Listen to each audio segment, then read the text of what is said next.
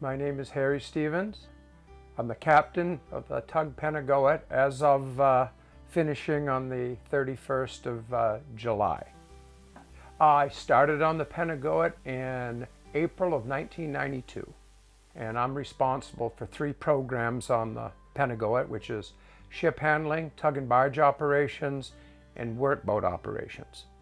In a 14-week semester, I'll deal with about 103 students. The amount of people that I deal with or have dealt with over the years is in the thousands. A lot of them are very nervous, but I just tell them, hey, you're just going to relax, we're going to do this, and the more you do it, the more you have your hands on the equipment, the better you're going to be.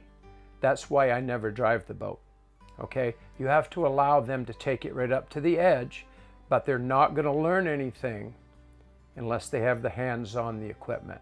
And it's really, really amazing to see them from that day one up until they get done. Their confidence levels up, they know they can handle it, and it gives me great pride. The most important thing is to instill a really good work ethic in them. When they do get a job, be on time. Do whatever it takes to get that job done and have pride in what you're doing. No matter what it is you were doing at the time, have pride in what you do. You're from Maine Maritime Academy. They expect a lot out of you. I have a great love for the boat. I've been with her for 27 years, pretty much on a daily basis. It's just the best thing that I've ever been able to do or been allowed to do. I love the Pentagoet for sure. Yeah, when I leave today, I will definitely look back, and it'll be with some sadness that pretty much I'm going to see this for the last time.